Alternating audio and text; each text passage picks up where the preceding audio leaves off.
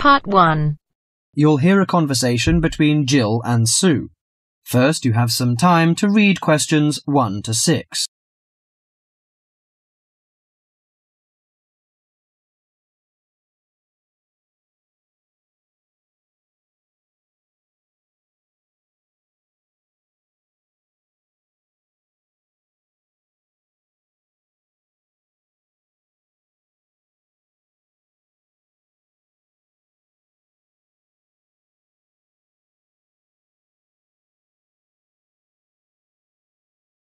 Hello, Sue. Fancy meeting you here.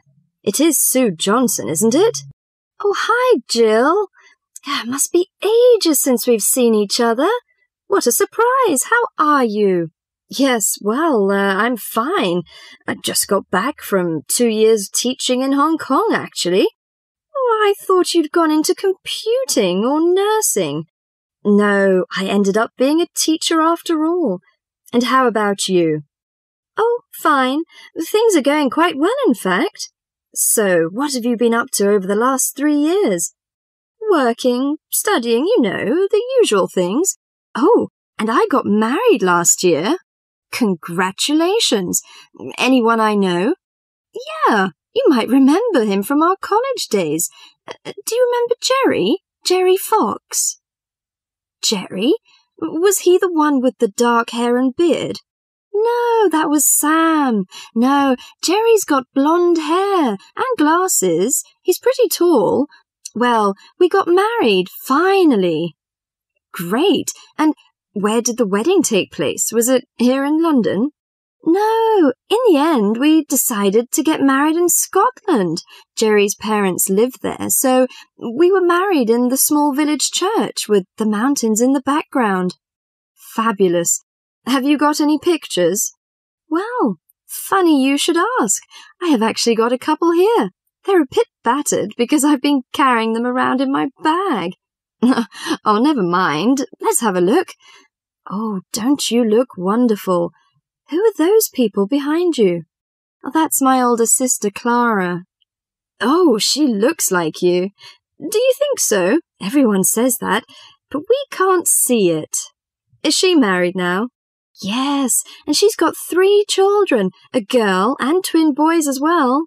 Wow, imagine having twins. Look, why don't we have dinner together and catch up on a few things? Would you like to come over one evening? Oh, that'd be lovely. What about next Friday evening? Fine, what time? Shall I come over about 8 o'clock? Oh, come about 7:30. I'm usually home around 6:30, so that'd give me plenty of time to get dinner ready. Oh, fine, and one last thing. Where do you live? What's the address? Oh, good thinking. Here's my card. The address is on the back. We've got a flat in an old house. We live on the 3rd floor of a large old house. The house has been converted into flats, so when you arrive, you'll need to press the bell, second from the top. The bell second from the top, okay?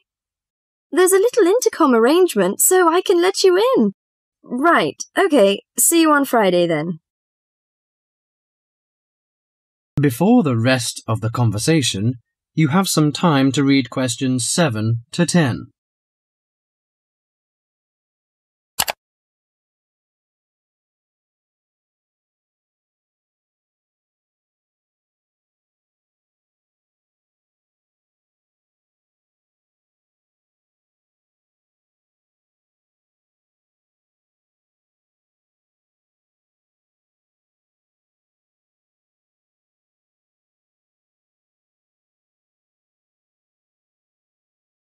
Welcome, Jill. This is my husband, Jerry. Jerry, this is Jill. Hi, Jill. Nice to meet you. Hi, Jerry. Well, let's come in and take a seat. Sue told me that you've just returned from Hong Kong. Was it a pleasant trip? What kind of city is it? Oh, well, Hong Kong enjoys a reputation for the flourishing business. It has a population of around 6.6 million. Much larger than that of Sydney, right? Sydney has a population of 4 million, I think. Yes, did you enjoy staying there? Well, being a metropolis has advantages. You get the latest films and music. There's always something going on, and there's such a wide variety of different people and cultures that it's difficult to get bored. Of course, all this has its downside. The cost of living is very expensive, and most people cannot afford to go out very often.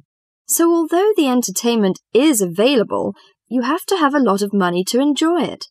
Another problem is, like most big cities, there's a lot of crime. What about the weather? I suppose that it gets a lot of rain. Not always. In summer it's humid, but it's cool and dry in winter. The average temperature in June and July is about 91 degrees Fahrenheit. Hotter than here. The best seasons are spring and autumn. They are mild and agreeable. Is there anything you particularly miss of staying there? Yes, the tasty local food is to my liking, especially the seafood. Hong Kong also enjoys the fame of a paradise for shopping, but I'm not very keen on that, you know. I suppose it must be your favourite. Most shopping malls in Hong Kong have longer opening hours than those in Sydney. Some are even open the whole night during the Christmas holidays. Oh, it sounds lovely. I hope I have a chance to travel there. And I can be your tour guide. Yes, that's great. That is the end of part 1. You now have half a minute to check your answers.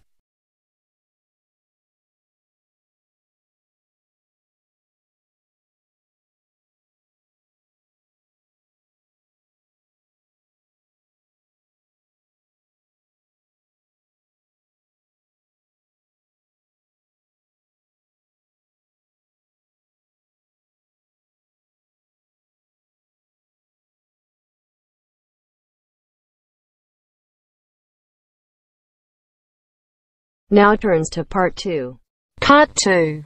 You will hear a member of the local council describing plans to redevelop part of the seafront of a coastal town. First, you have some time to look at questions 11 to 15.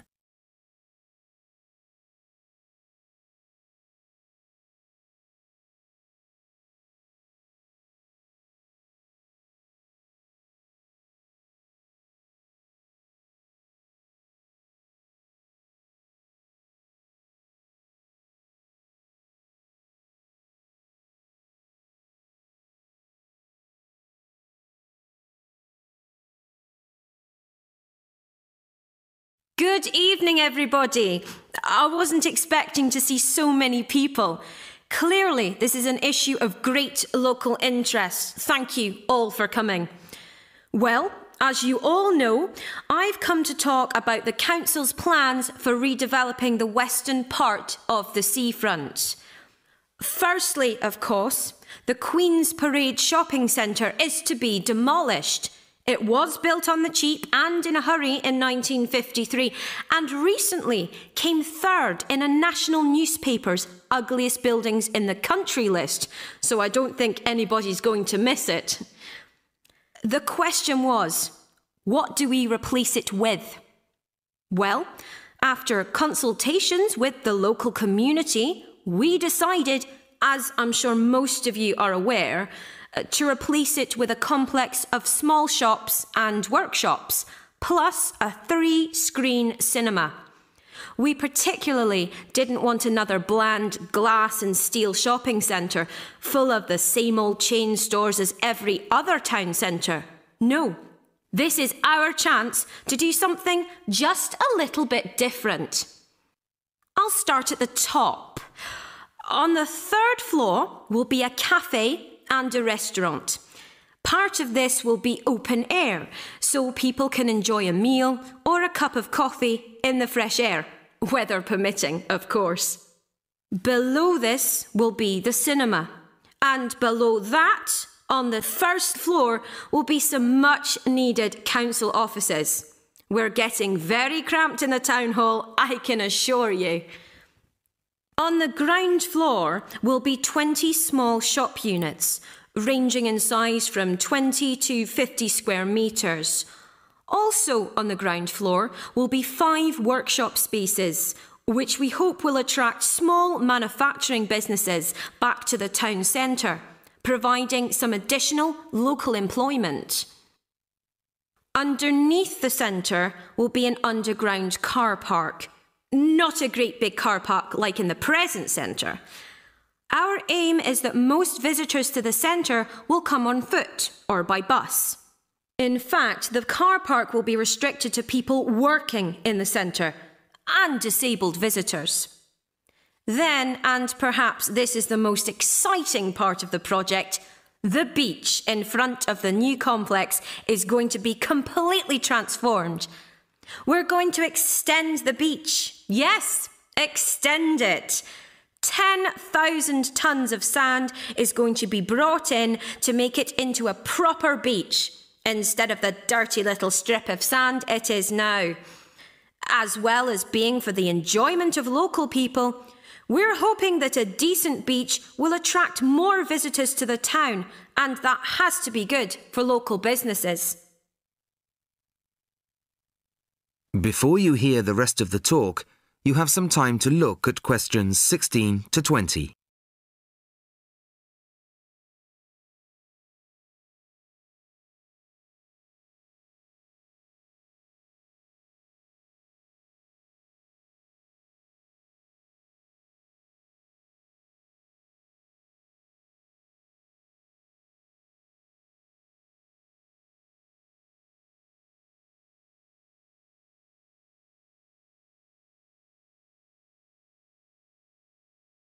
Now, I must emphasise that these plans have not yet been finalised.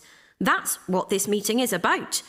Of course, it's vital with a project like this that we have the support of local people. After all, we work for you, and it's your money that's paying for it. So, first of all, the plans for the new centre are going to go on display in the town hall. They'll be there from Monday the 5th of March until Friday the 6th of April. Plenty of time for anybody who's interested to get over there and have a look at them, I think. There'll be a suggestions box in the same room as the plans. Anybody who has anything to say is welcome to fill in a suggestions form. These forms will be looked at and taken seriously, you can be sure of that. Then on Tuesday, April the 10th, there'll be another public meeting much like this one, and in this same place. It'll start at 7 o'clock, and there'll be a chance for local residents to address the council. We'll also report back to you on the results gathered in the suggestions box. Anyway, I'd now like to hand you over to my colleague, my fellow councillor. That is the end of part 2. You now have half a minute to check your answers.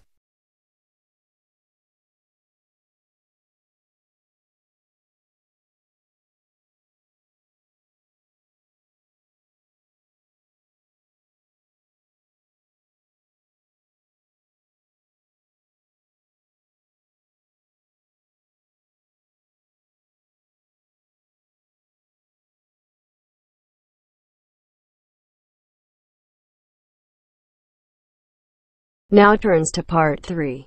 Part 3. You are going to listen to a radio programme about buying a house.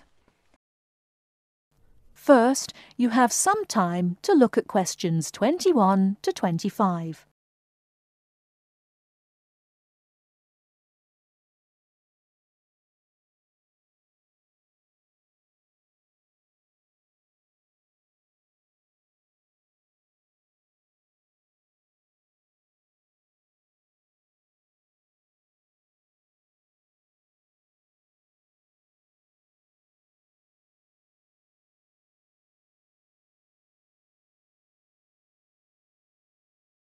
Good afternoon, listeners. Today, I'd like to welcome Edward Fox, who is going to talk to us today about buying a house. Edward.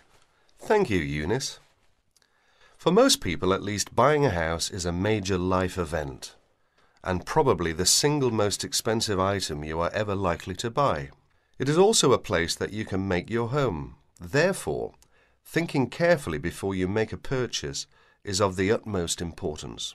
One of the most important things to consider before buying any property is the location, because remember, it is where you plan to spend a large part of your life, or indeed the rest of your life in some circumstances. Therefore, Consider the type of life you enjoy leading. Are you a very sociable person who enjoys nightclubs and discos? If so, then you may wish to consider something close to the city, or indeed in a city where it is convenient for all types of nightlife. On the other hand, if, like me, you prefer a quieter life, then you may want to consider something away from the city. However, do remember that proximity to your place of work is also important. Indeed, we spend most of our life at work, and you don't want to have to spend 2 or more hours every day travelling to work now, do you? Therefore, transport is the utmost importance. City suburbs, however, are often conveniently located for commuting to work, All for shopping. without being in the heart of a busy city. You may, however, think that a house in the suburbs would be far too expensive. Yet houses located in cities can often exceed the price of suburban houses. So check out the prices. You may be surprised. Family is another important consideration. You may prefer a house that is away from a busy street or main road. And of course, remember that children have to attend school. Is there a good school in the area, or would your children have to travel a long distance to get to school? Therefore, if you have children, or you plan to have children, location is a very important factor. And of course, remember that a family influences the size of the property. Before you hear the rest of the talk, you have some time to look at questions 26 to 30.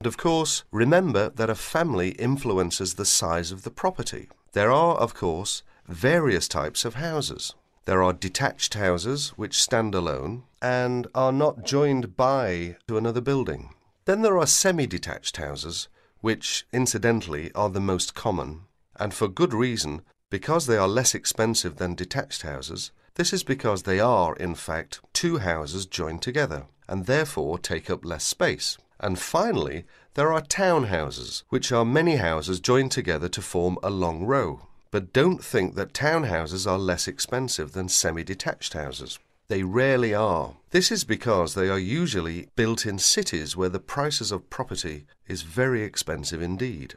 The age of property is another consideration. If you're considering buying an old house, beware. You may be faced with expensive repairs and renovation bills. So have the house thoroughly checked by a professional surveyor before you decide to buy. But then again, there are things you can look for yourself. Things such as the condition of the woodwork, especially doors and windows that can be expensive to replace. More importantly, make sure all the fixtures and fittings, things such as cupboards, sinks, taps, bathtubs, are all in good working order, because replacing kitchens and bathrooms can be a very costly business. And don't forget the garden. If the property has one, if you enjoy gardening, then fine. But if you don't enjoy gardening, then you may prefer a small garden as opposed to a big one. But even if you do enjoy gardening, it is important to remember that gardens take up a lot of your time. So keeping a garden in good order may be very difficult if you work long hours. One final thing is the general feel of the place. Does it have a good atmosphere? And most importantly of all, would you feel comfortable living there? Thank you, Edward. But I'm afraid that's all we have time for today. But I'll be back next Wednesday when my guest speaker will be talking about buying a computer. So until then, bye for now. That is the end of part 3. You now have half a minute to check your answers.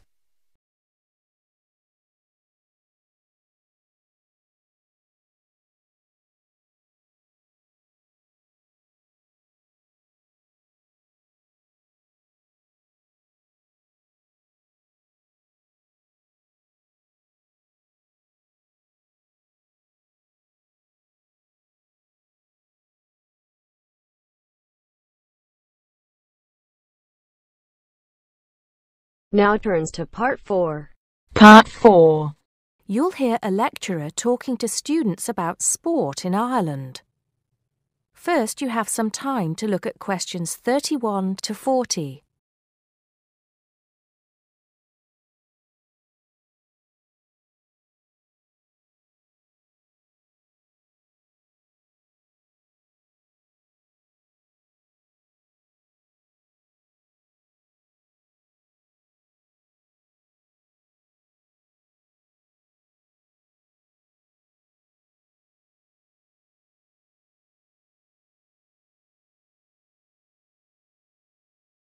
Now, today we're going to be finding out about the most popular sports in the Emerald Isle.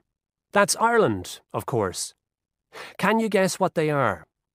Well, there are these two lesser-played games, a form of rounders and Gaelic handball.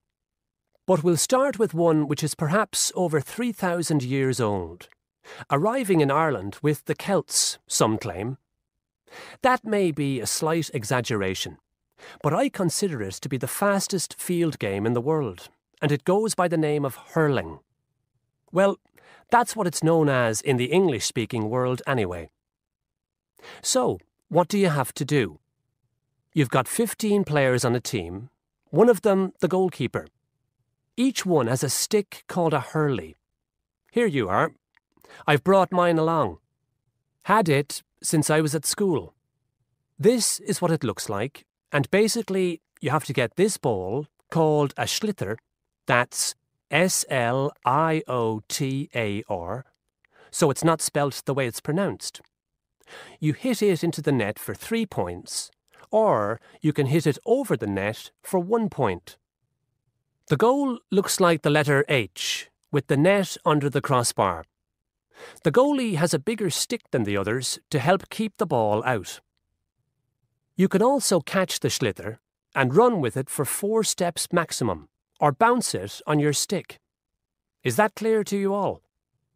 I'll be showing you a video a bit later, so you can see what a game actually looks like.